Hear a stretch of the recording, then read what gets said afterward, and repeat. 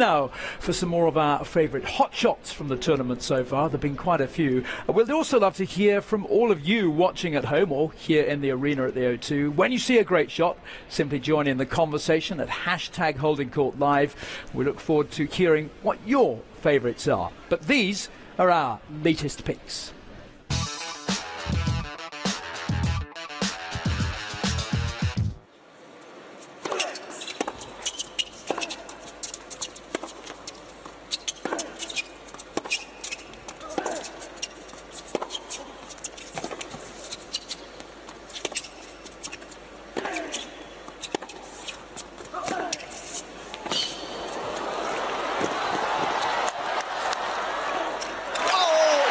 To be kidding me, what a point.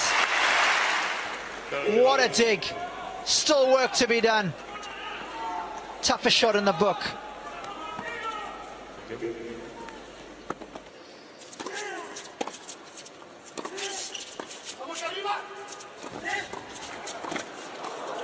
Good stuff.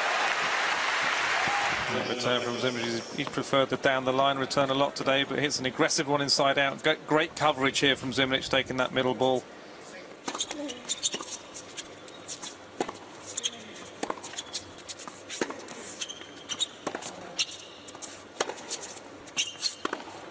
Oh yes. Oh, this is one of those forehands that just burns through the air. I mean, look at the footwork initially to get around it and create the space.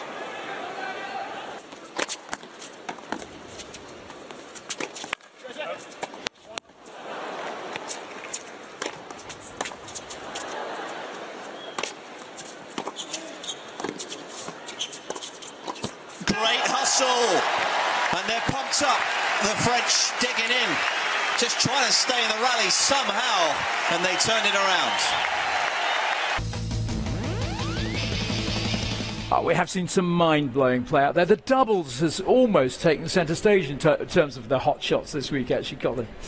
Yeah, the doubles has been really fantastic this week. We've had some great matches. I believe at present the average length of a doubles match is longer than the singles matches so far, which is a really strange sort of phenomenon we're seeing. But there's been some great matches, and as we saw, some great rallies there in the hot shots. Yeah, head-shaking stuff though as we're watching some of those shots. But in fact, the only three-setter we've had was the one between the alternate David Ferrer yesterday and Kei Nishikori. Yeah, you couldn't ask for a better alternate than David Ferrer. He's been here working so hard.